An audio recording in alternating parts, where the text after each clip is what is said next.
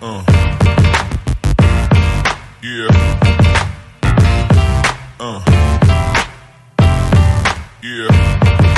What's up, everybody? Hannah here from Revo Physiotherapy and Sports Performance, giving you an update with my ACL rehab non-surgical path.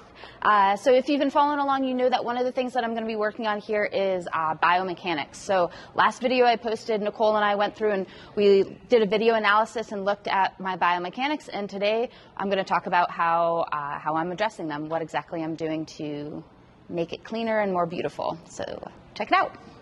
All right, guys, so we're going to cover 3 exercises to address Hannah's trunk lean that we saw in her step-down movement assessment. So we're going to start here with a staggered stance pal-off press. Hannah's going to grab a resistance band. She's going to get into the staggered or split stance position. She's going to have about 80% of her weight on her front leg here, 20% of weight on her back leg. She's going to sit those hips back, trunk comes forward. Pull the band right in line with her belly button, and she's going to press straight out. Now, main thing I don't want to see is Hannah's trunk leaning over her stance leg, right? That's what we saw in that step down video. We are fighting hard. She's using her core to prevent any kind of lateral trunk lean here.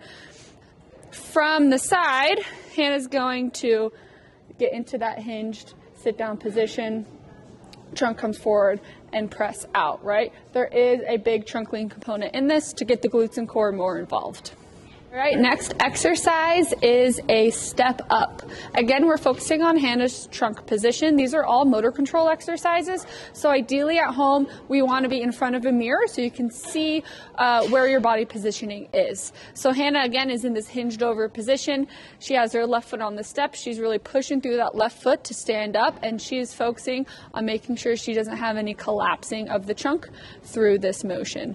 To make it a little bit more specific to running motion, because that's Hannah's main goal that she wants to get back to, she's going to step up and drive that opposite knee up at the top to challenge herself a little bit. And as it starts to become easier, she can also start to add a little bit more speed, make it a plyometric movement. There's lots of options here, but the main thing is to be doing it with good control.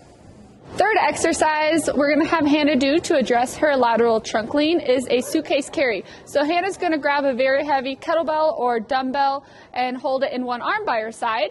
She's going to create a lot of tension throughout her body. So she's going to activate her core, squeeze her glutes, pull her shoulder blades down and back to engage her lats. And then she's going to do laps along the turf, walking there and back, paying attention to where her shoulders are as she's walking. We don't want to see a big lean to one side or another.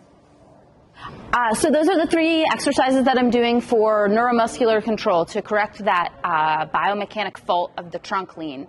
So just to differentiate a little bit, I'm doing the BFR right now to really build strength in my lower extremities. This is really done, these 3 exercises are for neuromuscular control, or kind of my biomechanics and my patterning. So both are super important, and I'm going to be focusing on both.